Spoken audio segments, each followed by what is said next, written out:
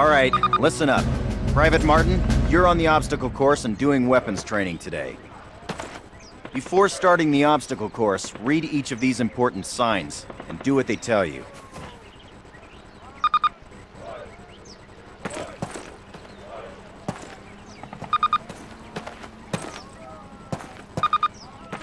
Good.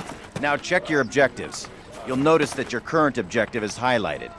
In addition, the location of your current objective is marked by the star on your compass. That's it. Close enough. You will notice that objective is checked off and you now have a new one. All right, Martin. Open the gate and run the obstacle Martin, course. good to see you. Move it, ladies! This is not They got your your Aunt sorry Fanny's butt here too, dance! huh?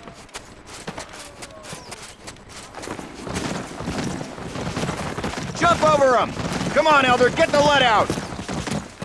Not bad. Now hit the dirt and crawl forward under the barbed wire. Sergeant, fire up those machine guns! Those are live rounds, boys. Stay low. Stay down.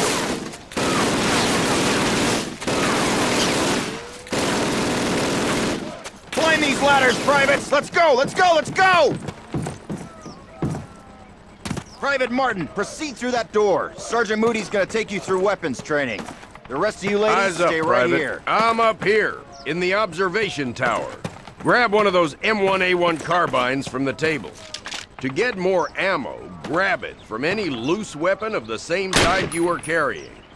The number of rounds in your weapon and the rounds you are carrying are displayed in the lower right corner of your HUD. Keep tabs on it, soldier.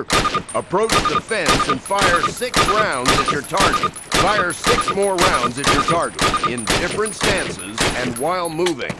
All right, Private, move on to the next area. Grab up a Springfield rifle from the table, switching it for your carbine. Turn to the left, move to the fence, and fire 2 rounds at your target. Now fire 2 rounds at your target while aiming down your sight. All right, I hope it's clear to you that you will be more accurate while aiming down the sight. All right, Private, move on to the next area. Exchange your Springfield for one of the Thompson submachine guns on the table. Unless you've got 2 weapons, besides your sidearm and grenades. You're gonna move slower this way. In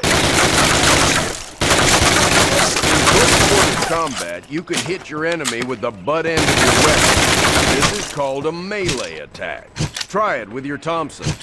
Don't screw around, kid. This is for real. Now switch weapons. Unless you're as dumb as you are ugly, it may dawn on you that each weapon is good for different situations. Make the wrong choice and you could buy the fight. Fire 3 more rounds. Outstanding, Private. Proceed to the next area. Pick up the frag grenades from the table. Pick them up. Throw a grenade into each of the openings before you. Rock and fire. Move behind the concrete post and lean out to the left, then the right. This will help protect you from the enemy.